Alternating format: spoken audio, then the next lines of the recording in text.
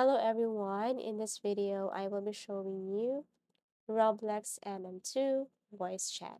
So first you just have to launch your Roblox application or game and then go to the search bar and look for M2 Murder Mystery 2.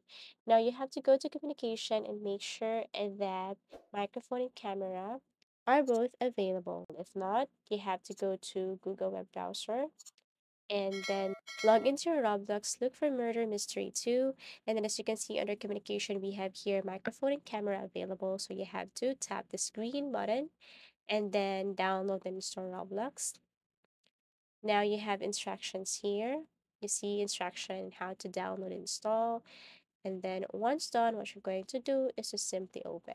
Yeah, so as you can see, communication, microphone and camera, both available.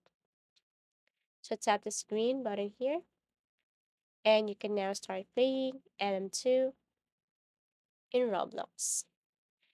Now here sometimes you encounter like your microphone is disabled or it's not functioning well. What you're going to do here if you encounter a problem like this is to simply go to the settings. You can tap the Roblox icon or you can simply tap escape. Go to settings and make sure that you're using the device headset or microphone. If you go to input device, you have to make sure that you're using the correct microphone here, as well as output device, that you're using the correct headset or microphone. Then you can talk to check if it's okay. And as you can see, my microphone is working well. So whenever I speak, I can see that the green is moving up or the green color is moving up. So whenever I start talking, I can see that the green color is moving or my microphone is functioning well.